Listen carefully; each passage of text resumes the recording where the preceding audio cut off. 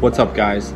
So I want to make a video here, and thank you for all the new subscribers, and I really appreciate when you guys watch and comment down below, because I want to share my knowledge of God's Word with you and have it help you. Okay, so this topic is, why do bad things happen on the earth? If God is in control, why does He let bad things happen? Here's a few points, okay? God is not in control. God is not in control. Okay, you have to realize that. Okay, now let me backtrack so I can explain. In the Garden of Eden, God gave Adam dominion over everything that crawled, over all the beasts of the field, over everything. Adam named every animal. Adam was in control. God gave him dominion or control or authority on earth. Okay, now Satan came and deceived Eve. Adam went along with it, and they both sinned against God. Okay, now when they sinned against God, they broke fellowship with God, and Adam's authority was transferred to Satan. 2 Corinthians chapter 4 verse 4 says Satan is the god of this world. Now, if Satan is the god of this world, that's why these bad things happen. Two reasons. First of all, their sin entered when Adam sinned, okay? Not so much Eve, but Adam sinned, okay? That broke fellowship, that caused a curse to come on the earth, which caused pain in childbirth for women. Men had to work by the sweat of their brow when things produced before easily.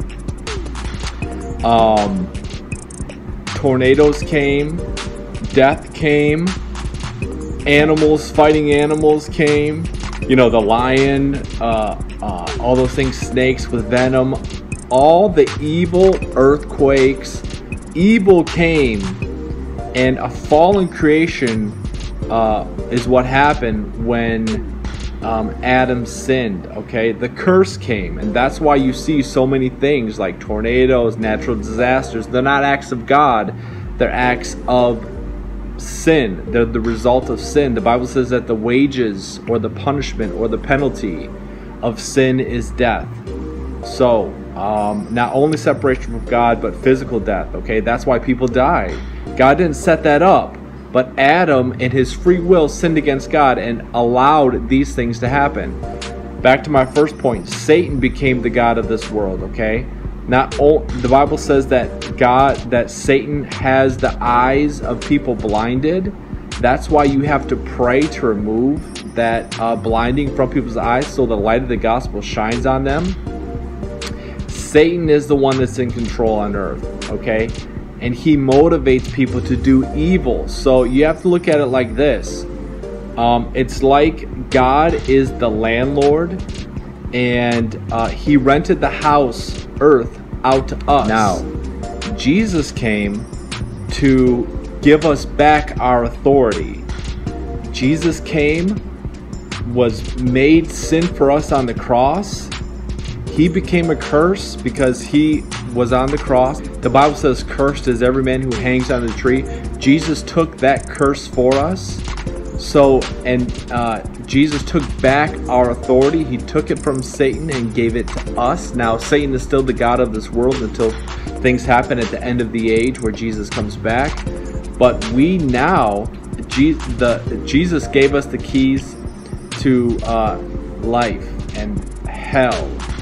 Okay, he said whatever we bind on earth is bound in our earth. Whatever's bound in heaven is bound in heaven. So we have authority now.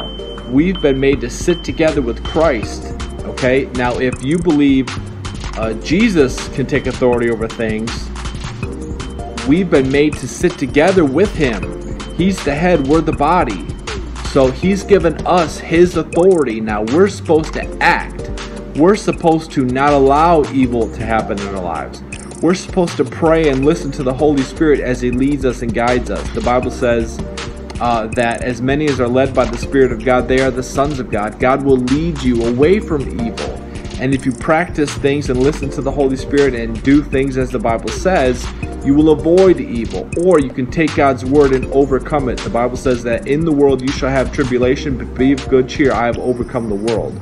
So, bad things happen as a result of the curse. As a Christian, when you accept Jesus into your life, He redeems you from the curse. Galatians chapter 3, verse 13 says that.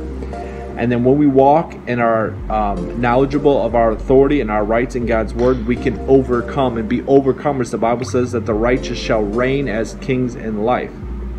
But here's the thing. A lot of Christians don't know this. They think it's an act of God. All things happen for a reason. So if you think God's hurting you when it's really the devil, how are you going to resist? Right? The Bible says if you resist the devil, he shall flee.